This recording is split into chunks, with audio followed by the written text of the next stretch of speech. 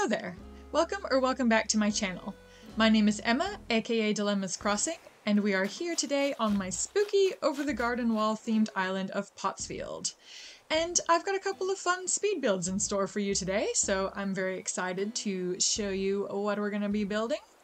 I was actually supposed to be working on Able Sisters and the last two villager homes on this front part of the island, but I didn't feel like doing that, and instead I felt like going ahead to my next build that I had planned for this island, which is a graveyard build in this area here where I'm currently standing. And then if you go up this incline, down the cliff right there, there's going to be a train tracks with a train on it. For those of you who are familiar with the show Over the Garden Wall, you will know that both the graveyard and the train tracks feature in the show, and they are quite important in terms of how Wirt and Greg actually ended up in the unknown in the first place. So this area is actually going to represent the boundary between the front half of the island, which is the real world, and the back half of the island, which is the unknown. So it's very exciting. I'm really excited to work on this build. Inspiration just really struck me today, and I felt like I just had to go ahead and build this instead of what I was originally planning. So that will be in my next build, but in the meantime, let's go ahead and get started with this one. Okay, so the first thing I started working on was actually the area that the train is going to go in. So here I am just laying down the train tracks code that I had downloaded, and as per usual, all the codes will be in the description box below. And there's Lucky in the background wandering through my pumpkin storage, so making a little appearance in this video. So I decided I was just going to kind of contain the train so that it kind of looked like it was going between two cliffs, so like it's coming out of a tunnel and going into another tunnel. I've seen quite a few people do this, so using the castle gates as like the tunnel entrance and exits. And I also tried to use stalls to help me form the train. This didn't end up working, so I do get rid of them later.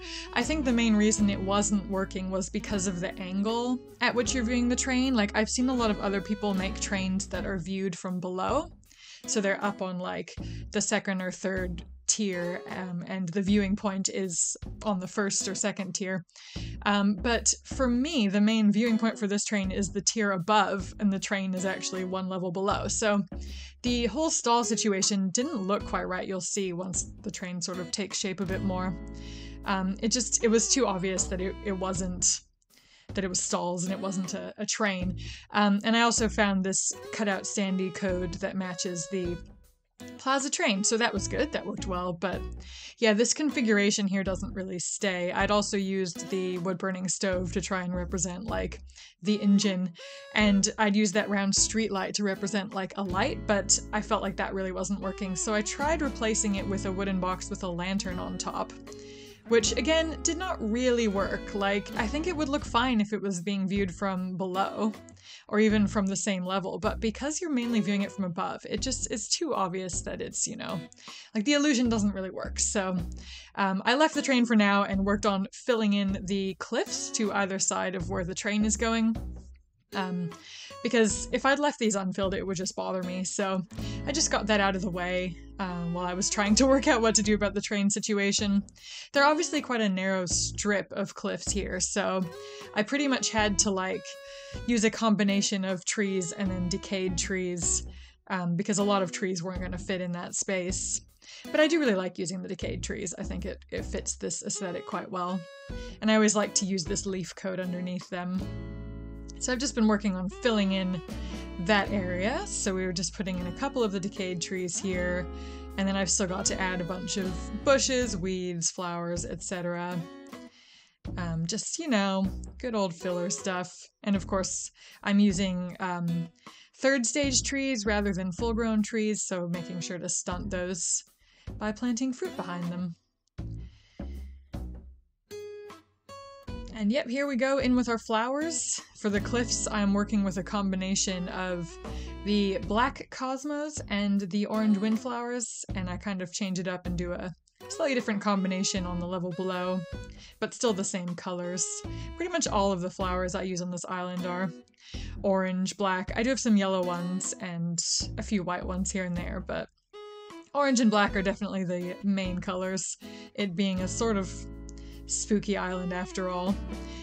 Just going in and filling in every tile there, making sure it's all filled in. At this point, I think I've probably already either reached or nearly reached the number of weeds you can have on an island, and that they'll still grow, because once you plant a certain amount, the weeds stop growing.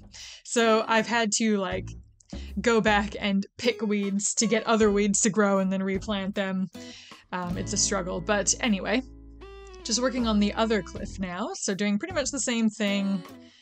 Just a combination of trees. Here I've used some of the second stage trees as well to kind of break it up a little, because this cliff has a little bit more room on it than the other one. And again, just putting down some code for where the decayed trees are going to go.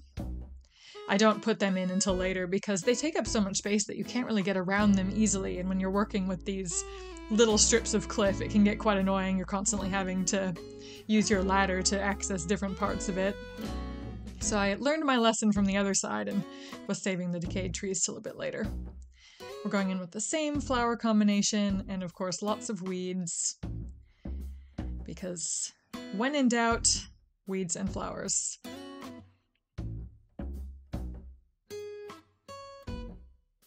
And here goes in that final decayed tree.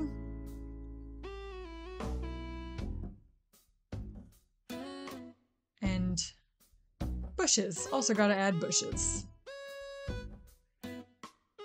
And some code on the ground, of course. Then here I'm just putting in some stone fence, because I wanted to create sort of the illusion of this little strip here being a stone wall that Wirt and Greg would climb over. And that's what they sort of fall over, and then they're in the area with the train. I mean, it is called Over the Garden Wall after all, so this is my representation of the wall that they climb over. And I'm just filling in that strip there. I decided I was using tulips for the graveyard area, so I've used tulips here to sort of link this being sort of still in the graveyard, and then when you go over the wall is when it transitions to the unknown. And here I'm just filling in the area where the train is on that level, and you can see I'm using some different flowers now. I always like to break it up a little bit. I definitely struggled a bit with this area, so here I'm putting in some of my nice brick code to sort of create a little path between these two ladders, because I wanted to separate. I didn't want to use inclines here, because I want to separate my villagers so that when the island is complete, the villagers in the dream address that are in the real world part of the island will remain in that part of the island, and the villagers that I've assigned to roles in the unknown will remain in that part of the island. So that was my reason for making sure that the villagers in the dream address can't actually access the part of the island that their house isn't in. And I definitely went back and forth a bit with some of these filler areas as well. Here I'm just putting some codes and putting a vine bench on top, which this doesn't stay in quite the same configuration, because I try and fit in a few stunted trees here, which I'm just doing now. I'm using these second stage ones so that they won't block the train too much, but will still provide some interest to this area, which is quite a narrow little area to work with here. Make sure we're stunting them using the nursery orange trees, and then just weeds, lots of weeds. No one is seeing this area right behind the cliff, so fill it with weeds. And going in with some flowers.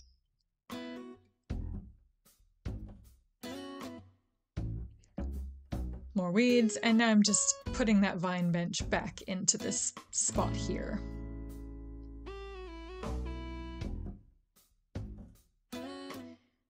And the other side. So this side I used full-grown trees because it's behind the train and I can add some height that way. I'm also swapping bushes for some reason. I think it's because I realized I had an azalea bush up on the cliff directly above where I was about to plant a second azalea bush, so I just went and grabbed a hydrangea instead. But yeah, over here I put in full-grown trees to add some height behind the train and fill in some of those gaps that we've got with the stall situation and everything. Oh, and a shovel broke. It's not a build if a shovel doesn't break. Like if your tool doesn't break, you're just not trying hard enough. That's my philosophy anyway. I always go through probably at least one shovel when I'm building. And here I'm just putting in the fillers again, more flowers, plenty of weeds.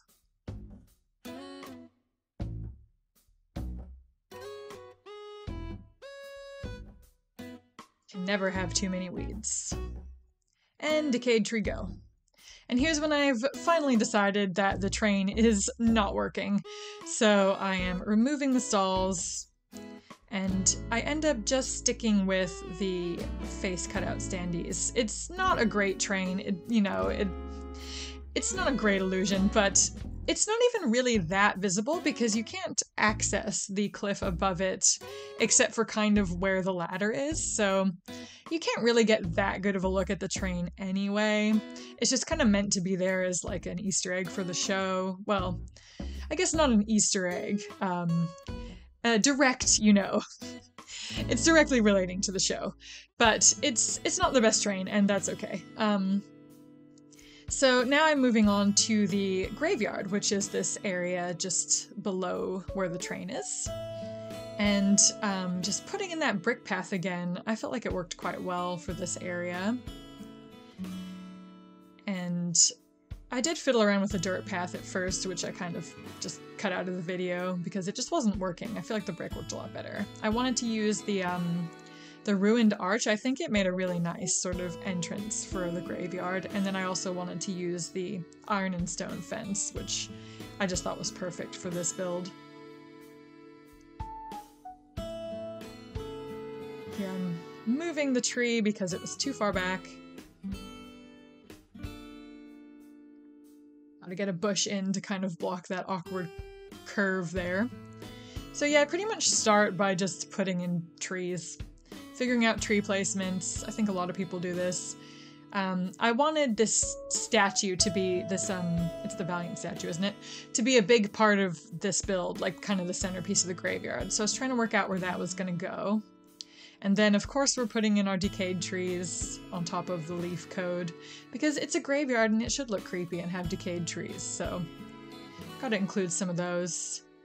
And I'm just kind of working on the fillers first to just kind of frame the space, I guess, because the sort of outer bounds of it will mainly be trees, bushes, flowers, etc. And then I can kind of work the gravestones around that. I'm also just including a little bit of variety in tree height there with one of the third stage trees here.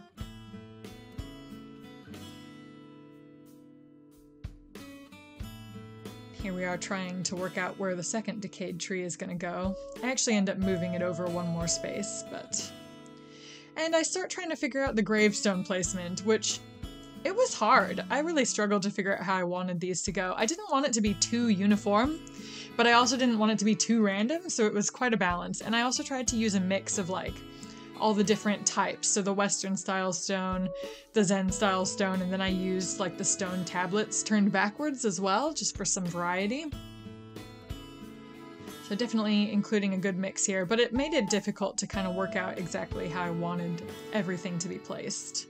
I mean, I am really happy with where it ended up. It just took a bit of fiddling to get there. So here I'm moving over the leaf code because I realized I wanted to fit another Western style stone there. And it wasn't going to work unless I moved it over.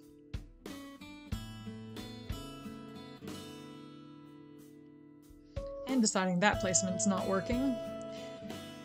Again, didn't want it to be too uniform, so I didn't want all of the gravestones to be facing the same exact way, so I wanted to include some of these ones that were facing sideways instead of frontways. And I also wanted to use a variety of the... I mean, not too huge a variety, but a little bit of variety of the different options. So I've used like the mossy one and the standard one. Oh, and you can see Grizzly down there briefly. I haven't actually mentioned yet that I have Grizzly on the island now. I do mention it in my outro, which was filmed before this voiceover, so look forward to that. I'll explain how I got him, but yes, Grizzly's on the island now, and he decided to make an appearance just then. Here goes that other Western style stone. And it's filler time. So I decided to use the black and white tulips for the graveyard. I just thought they looked pretty and the kind of thing that you would have in a graveyard. It didn't seem right to include like orange. I just preferred the black and white color palette for this area. Getting those bushes in place. Oh, and changing my mind, as I regularly do. And more flowers and weeds and bushes. Anyway, I hope everyone is having a good December so far. Mine has been eventful. You might be wondering why I've taken so long to get this video out. It's because there's been a lot going on in my life lately. I started a new job, which has been good, but I also am going through a breakup currently, so that's partly why this has taken a while. Haven't really felt in the mood to, you know, edit and record and do things, but it's alright. I'm getting back on my feet, but I can't promise regular videos at the moment. My uploads will probably be a bit more sporadic until I sort of adjust, get back to some normalcy, so yeah, it might be a little bit sporadic for a bit, but that's okay. And I've just decided here that I'm going to put the brick code in the graveyard proper to just kind of fill some more space and have something for the statue to be resting on. So I'm just fiddling with that. I do change it a little bit from this, but not a ton. And then this little strip right here at the front, I wasn't really sure what to do with. I didn't want to have another fence there because we've got the stone fence, the iron and stone fence right behind it, so I decided to just plant more flowers, but like, you know, put them on a dirt code so it looked like it was a little patch that was specifically there, like a little garden, so that's what I'm doing. I think it frames the area nicely. And then just filling in this little space around the tree with, you guessed it, bushes, flowers, and weeds. And here I'm just adjusting the code a little bit because I wanted to add a couple more of the tulips to the build.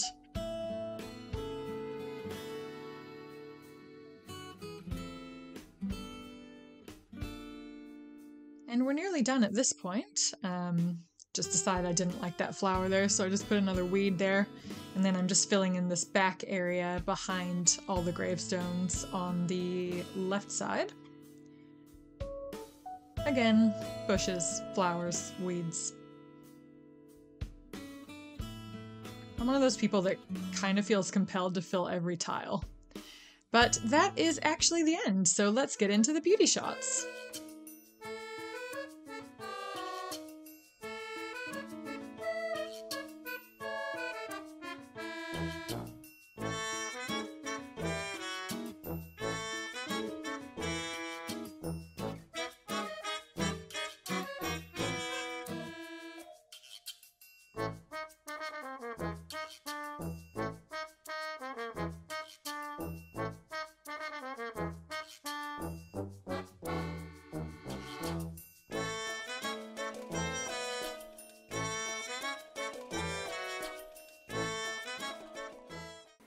Okay, well that is going to be it for today's video. Thank you so much for watching, and I hope you enjoyed both of these builds. I definitely struggled a little bit more with the train than I was expecting to, but you know, it is what it is. I'm still happy enough with the result. It's not even that visible, to be honest, so I don't mind too much that, you know, it is a little awkward looking. But yeah. Oh, I forgot to mention as well in my intro that we actually now have all 10 of our dreamies on this island. I actually went and, okay, I'll be honest, I got sick of villager hunting. So I went and picked up Henry from a treasure island, and then I actually went ahead and bought Grizzly's amiibo, which just arrived yesterday. So I have him on the island, which is very exciting. We've got all 10 of them. Oh, and you may notice another new face. I've brought Wirt onto the island. Haven't brought Greg on yet, but I will do so. So we are making progress, slowly but surely, and it's a good thing we have Grizzly now because his little area is going to be the first one in the back half of the island, given that Grizzly is representing the woodsman, and we meet the woodsman in the first episode of Over the Garden Wall, so he's got to be who we run into first once we have crossed over into the back half of the island. But anyway, that's all for today. I will see you in the next one. Don't forget to like and subscribe, and I hope you enjoyed. All right, bye everyone!